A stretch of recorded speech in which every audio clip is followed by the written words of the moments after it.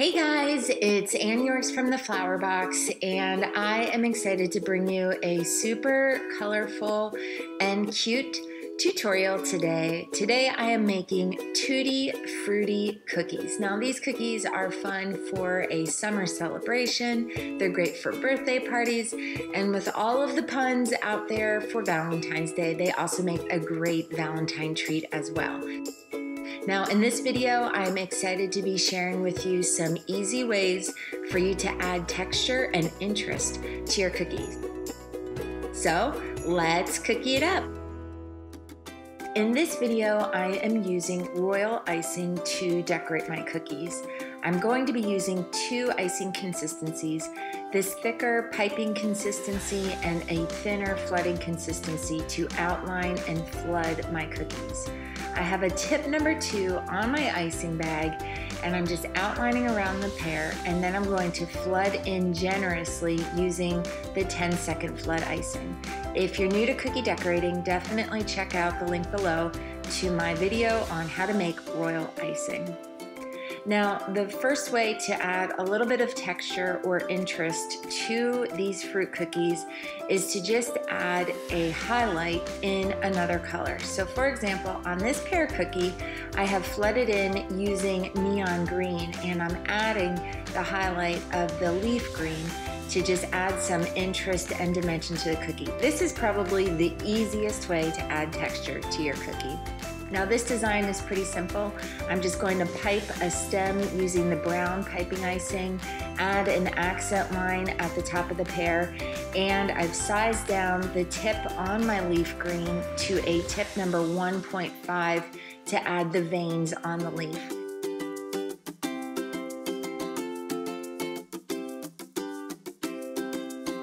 This cookie is so cute and simple, and it's already done. Let's take a look at the orange cookie, and for this cookie we're going to add a highlight like we did on the pear, but I'll show you one other way to get some texture. So again, I'm outlining the cookie using piping icing and tip number 2, and now I'm ready to flood in. I just sectioned off that highlight area because it's going to be a little bit bigger than the pear. I'm adding a large highlight on the right side of the and I'm just flooding in generously using the sunset orange flood icing. Now I'm adding a highlight using the peach flood icing, and that's going to just melt together and create a flat surface. Once that section has dried, I'll go back and add in the flooding for the leaf. That just prevents any color bleeding between those icing areas. I'll even out with my scribe if I need to, so I'm just tapping the icing into place and getting a nice even seam between those two icing areas. I'll let that leaf dry, and now we're ready for some details. Again, I'm going to add the stem. I'm just using the brown piping icing at the top and adding a little piped line for some dimension. Then I'll add the leaf, and I'm adding the veins again using tip number 1.5. I just like the thinner details on those areas. And then I'm going to add just a little bit more texture to this orange. Because an orange kind of has a bumpy or dimpled texture, I'm going to use the sunset orange flood icing, not piping, flood. And I'm just going to add some tiny dots on this section of the orange just to give it a little bit of texture and bumpiness. And I'm using the flood icing because I want those dots to stay nice and rounded. I don't want them to have little points on them. That's why I don't use the piping icing. So that's another way to add texture to your cookies. Now let's take a look at the peach. I'm outlining the peach using the leaf green on the leaves and Georgia peach on the main section of the peach. And I'm just flooding in that first section on the left nice and generously.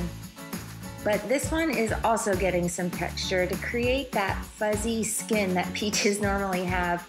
I have some white sanding sugar that I'm going to shake on the wet section of this peach. Now, if you're looking to recreate these cookies, all these cutters and the sanding sugar are in our Tutti Frutti Cookie Decorating Kit. You can find that on Flourbox.com. So I have a coffee filter underneath the cookie, and I can just easily shake that off. I'm gonna come back in. Once that section has a chance to dry, I just wanna see that natural seam between those two sections. So once that left section has a chance to dry for about an hour in front of the fan, I'm gonna come back in and flood the right section, add a little highlight with white flood icing, and again, I'm just gonna cover that wet area with the white sanding sugar. It adds sparkle and texture. And then once I'm all done sanding the cookies, I'll just funnel that sugar back into the container using the coffee filter. So that's just a great way to keep your space clean and not waste any of the sugar.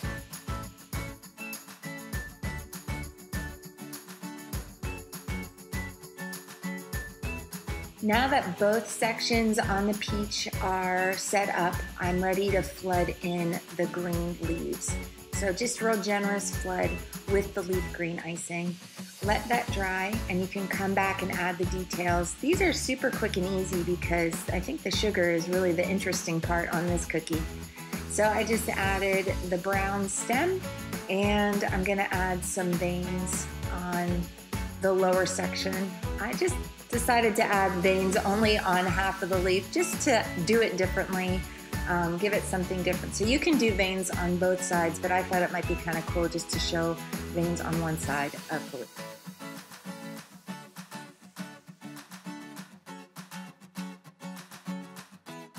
Let's take a look at this banana. I love these banana cookies. They're kind of skinnier than the other ones, just making them look super tasty and ready to eat. So the first thing I want to do is outline the outside of the banana, and then I just want to add the seam in the middle of the banana using some piping icing. Again, we're going to flood these in stages. We're just going to allow that first section to dry so we get that natural line in between those icing areas.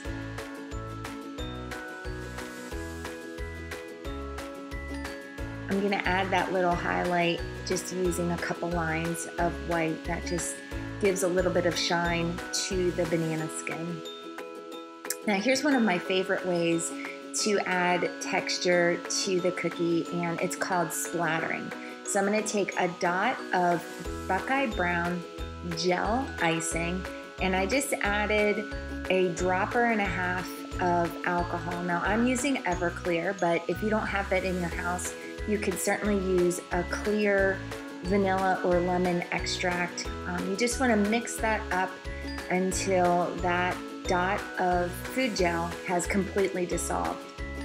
Now I put on a glove so that I keep my hand nice and clean, and I have a little craft brush, and I'm just going to dip that brush into that gel and alcohol mixture, and using my finger, I'm just going to run the tip of my finger across the bristles, creating those splatters on the banana.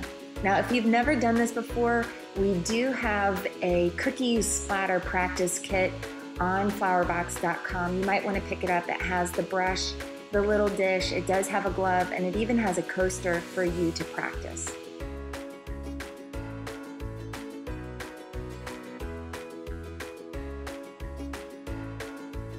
I was doing the splattering on this Genie mini mat. This is 7 by 7 inches, and I love these mats. They're wipeable. They're great for when I teach online classes just because it helps me know where to place my cookies, and I just love that I can wipe it off. It's easy cleanup. It's also a great background for airbrushing. So let me show you how you can use this mini mat. It's included in the Tutti Frutti Cookie Decorating Kit. If you're looking to get one of those, it is in this kit, which is really cool. So now we're gonna jump to the pineapple, and I'm just again outlining those different icing areas. I have golden yellow icing picked out for the pineapple, and I'm using both the leaf green and the neon green for the leaves at the top. If you are looking to match these icing colors, find the icing color guide on the blog post for this cookie set, and I break down exactly what colors you'll need and about how much of each color you should make. Now this pineapple cookie is a tall cookie, and so it doesn't fit traditionally in the stencil genie like most cookies would. So I'm going to just offset this cookie and put my frame down. First, I'll set the scales stencil on top, and now I'm ready to airbrush the scales onto the pineapple. Now these scales are really for mermaid cookies, but they actually create kind of the perfect texture look for a pineapple. So my other suggestion for adding texture to your cookies is airbrushing it onto the surface of the icing. I used an orange and yellow mix for the airbrush color, and it just works perfectly on top of the golden yellow. Now that I have the pineapple flooded in and airbrushed, I can finish flooding the leaves on the top.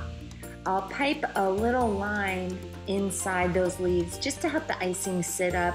It really reduces any cracks or dents or craters in those small icing areas.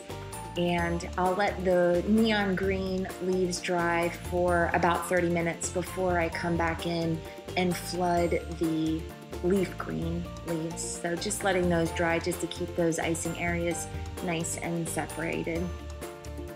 Now these Tutti Frutti kits are super cute on their own, but you know me, I love to add a cute little smiling face to just about any cookie. So let me show you, if you want to make these Tutti Frutti cookies oh so cutie, let me show you how to add a smiling face. I have black flood icing, and I'm just gonna add a small dot for the eyes. And then I have my white flood icing. I've put a tip number 1 on the front of the icing bag just to keep that little catch light ultra small. And now that smile is just gonna finish off the face. Before we're all done, I am gonna add rosy cheeks.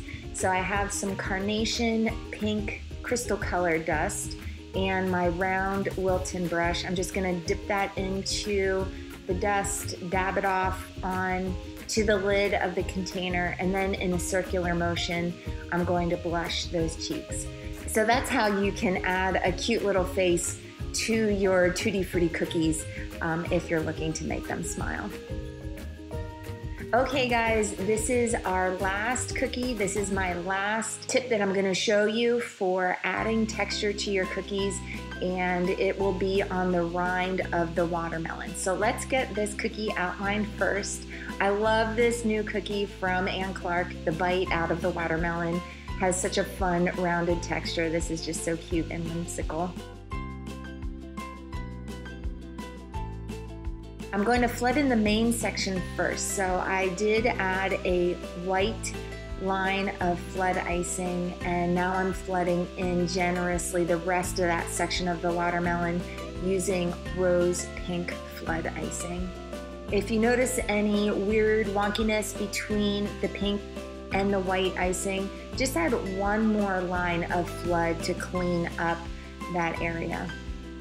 Now it's time to add the fun texture, and this is in the rind. I'm using leaf green icing, the leaf green flood icing, and I'm just flooding little squares inside that small rind section. And then I'll go back in and add the neon green flood icing.